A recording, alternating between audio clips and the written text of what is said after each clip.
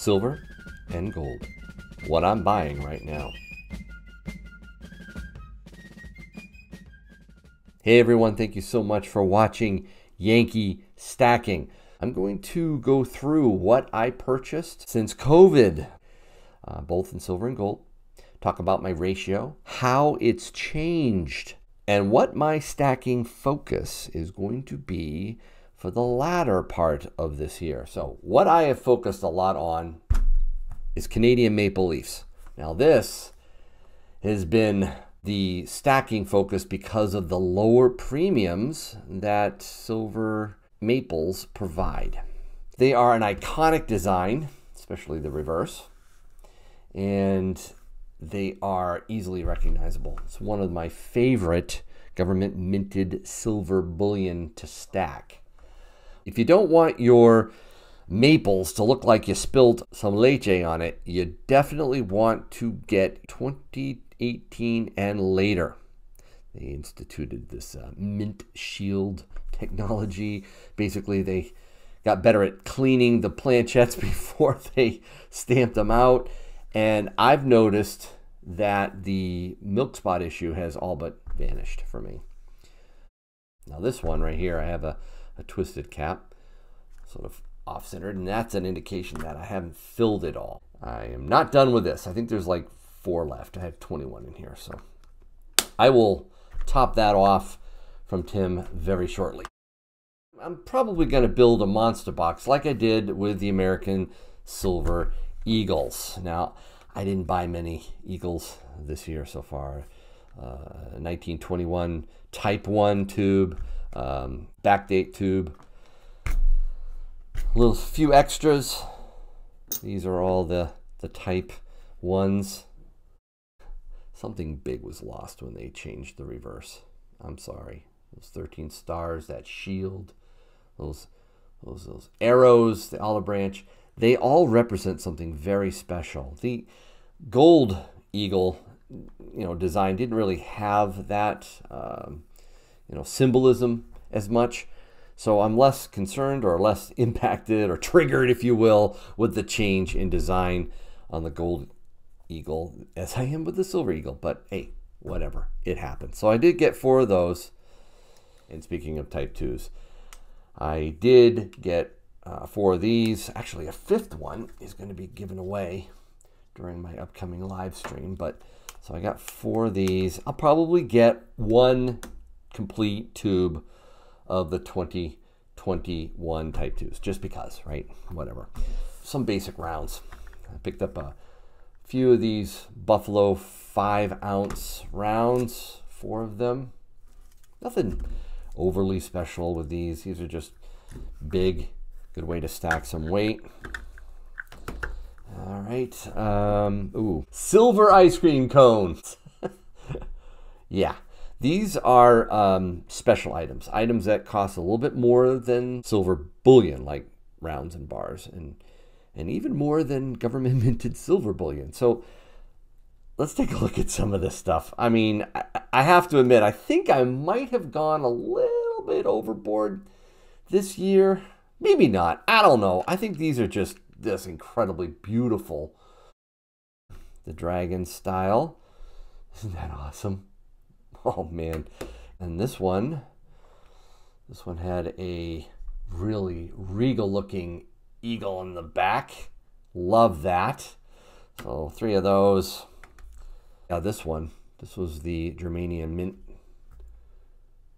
Got 1 ounce coin. That was just a pretty coin I had to get. Silver gold bull. Yeah, Wall Street silver. Hashtag silver squeeze. 10-ounce bar. There's a lot of controversy over that bar, but it's been tested. It's legit. It's all good. I got an America the Beautiful coin. Yeah, this was just a cool looking coin. This is the only one I have. So yeah, it's just another 5 ounces of silver, a little extra, not too much. That wasn't that bad. But this was bad. This was craziness. All right, I got a nice 5-ounce Libertad 2021. Oh, A 2-ounce Libertad. I still got to get a 2-ounce capsule. I've been looking for one. I'm just going to grab one. And then a 1-ounce Libertad. So 521. And then the first of the Infinity series rounds here. The Awakening. Isn't that cool? So again, another 5-ounce there. So those are all, I admit, silver ice cream cones. This gorgeous 2-ounce piece. Wow. Unbelievable. Thank you so much for this. Yikes. Very nice silver ice cream cone. I'm going to be featuring that a lot on my channel. Love it. So about 300 ounces of silver. My ratio was 400 to 1 prior to COVID. What is it now? Well, let's clear this silver out and show you what I got for gold. As you know, I went on my gold world tour of mints, and I started with a 2021 gold American Eagle. Got a 1-ounce maple leaf. Also had to pick up a buffalo. Oh yeah, love the buffalo. Crossed over the pond and got a Britannia. Went down to South Africa, got a Cougarand. Austria was on the list. As was China. Then an incredible gift of an Australian Perth Mint gold coin. Oh my goodness. Unbelievable gift. And then I came back through Mexico and got the 1-ounce Libertad. So that is 1, 2, 3, 4, 5, 6, 7, 8, 9. Actually, 10. I had to get the 2021 gold American Eagle. Now, this is an absolutely beautiful coin, in my opinion. The detail is pretty spectacular. I mean, really, this is a gorgeous design. I love it because it looks regal, powerful. I love the eye, how it's looking at you. And, you know, comparing it to the earlier style, I mean, I don't think we're missing much. I was never a huge fan of that design, okay? It just, you know, it's nice, but this to me is a better reverse. So I love it. And I also tested all my silver and gold with the ping tester or pocket pinger. It's a great tool, folks. This is so cool. You put your coin in there like that. You take your stack stick and listen to that. Isn't that amazing? It just goes on and on and on. It's still going. Just the sound of that. Oh. And what's so cool with this pocket pinger is that you can use a free app on your iPhone or Android device.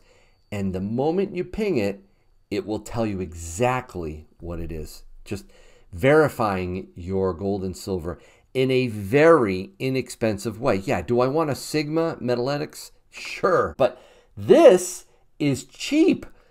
And it's right there in your pocket when you go to, you know, buy your silver and gold. Definitely check out the pocket pinger in the description of my video. All right, right down there. So yeah, I had to get the American Gold Eagle Type 2 design. What do you think of that design?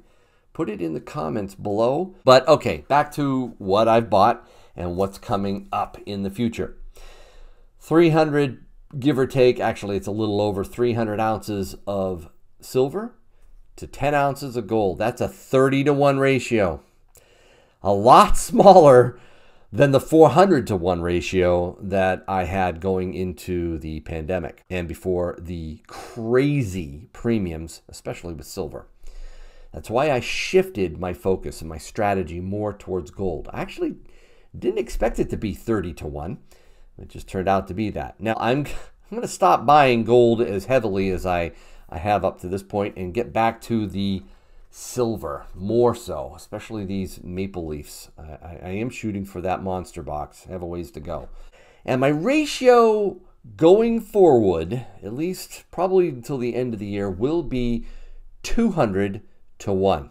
I think the premiums still kind of make it difficult to stack silver hard, but I believe it is so important that we still do.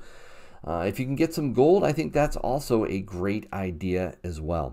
What do you think of my new ratio? 200 to 1. And what do you think of my purchases that I've made in 2021? Let me know in the comments below. And as always, I hope your day is A-OK.